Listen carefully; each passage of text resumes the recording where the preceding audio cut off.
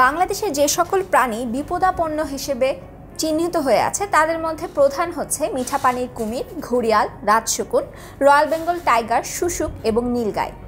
মিঠা পানির কুমির প্রচুর পরিমাণে আগে দেখা যেত। বর্তমানে যে সকল অঞ্চলে সেটাকে সংরক্ষণ করা হচ্ছে সে সকল অঞ্চলে আমরা মূলত দেখতে পাই। সাধারণভাবে প্রাকৃতিক পরিবেশে এদেরকে এখন আর দেখা যায় না। মিঠা পানি যে সকল কুমির রয়েছে তাদের দেহের দৈর্ঘ্য 3 থেকে 5 মিটার পর্যন্ত হয়ে থাকে। এরা সাধারণত দলবদ্ধভাবে বাস করে এবং নদীর তীরে তারা গর্ত করে ডিম পাড়ে। এদের ডিম থেকে 50 থেকে 60 দিনের মধ্যে নতুন ছোট বাচ্চা কুমির জন্ম নেয়। এছাড়া রয়েছে ঘড়িয়াল। ঘড়িয়াল দেখতে কুমিরের মতন প্রায় কাছাকাছি ধরনের হলেও ঘড়িয়াল মূলত হচ্ছে কুমিরের মুখের সামনের অংশটা একটু ছোট ধরনের এবং ঘড়িয়ালের সেটা লম্বাটে ধরনের, অনেকটা দেখতে চঞ্চুর মতো মনে হয়। ঘড়িয়ালের ক্ষেত্রে আমরা যেটা দেখতে পাই যে স্ত্রী ঘড়িয়াল এবং পুরুষ ঘড়িয়াল উভয়ই দৈর্ঘ্যে অনেক বড় হয়, কারণ তাদেরই মুখের অঞ্চলটার কারণে। এদের দৈর্ঘ্য স্ত্রী ঘড়িয়ালের ক্ষেত্রে আমরা দেখতে পাই হচ্ছে 4.5 মিটার এবং পুরুষ ঘড়িয়ালের ক্ষেত্রে আমরা দেখতে পাই 6.5 মিটার।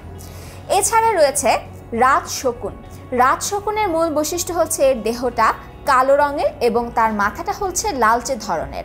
রাজশকুন মূলত উঁচু ডালে বাসা বেঁধে থাকে, উঁচু গাছে, এবং তারা একটি মাত্র ডিম পাড়ে, যেই ডিম 45 দিনে ফোটে। এবং বাংলাদেশের বন্য প্রাণী আইন অনুযায়ী এই রাজশকুন সংরক্ষিত প্রজাতি হিসেবে অন্তর্ভুক্ত রয়েছে। এছাড়া রয়েছে নীলগাই। আগে বাংলাদেশের তেঁতুলিয়া অঞ্চলে নীলগাই প্রচুর পরিমাণে দেখা যেত। নীলগাইয়ের ক্ষেত্রে পুরুষ যে নীলগাই রয়েছে তাদের গায়ের লোম হচ্ছে নীলচে ধূসর ধরনের, এবং যে স্ত্রী নীলগাই রয়েছে তাদের গায়ের রং হচ্ছে হলদেটে বাদামি ধরনের। আমরা যেই নীলগাইটি দেখতে পাচ্ছি এটা হচ্ছে স্ত্রী নীলগাই, এবং বর্তমানে বাংলাদেশে নীলগাই আর দেখা যাচ্ছে না। তার মানে বাংলাদেশ থেকে বর্তমানে বিলুপ্ত হিসেবে নীলগাইকে বলা হয়ে থাকে। শুশুকের নাম আমরা অনেকেই শুনেছি, শুশুককে হয়তো আমরা দেখেছিও।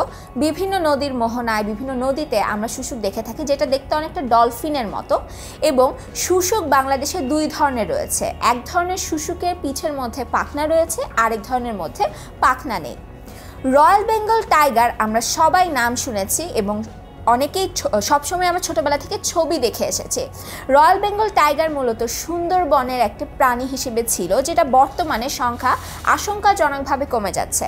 2013 সালের গণনা অনুযায়ী বর্তমানে সুন্দরবনে 440টি রয়্যাল বেঙ্গল টাইগার রয়েছে, যেটার সংখ্যা হয়তো বর্তমানে আরও অনেক কমে গিয়েছে।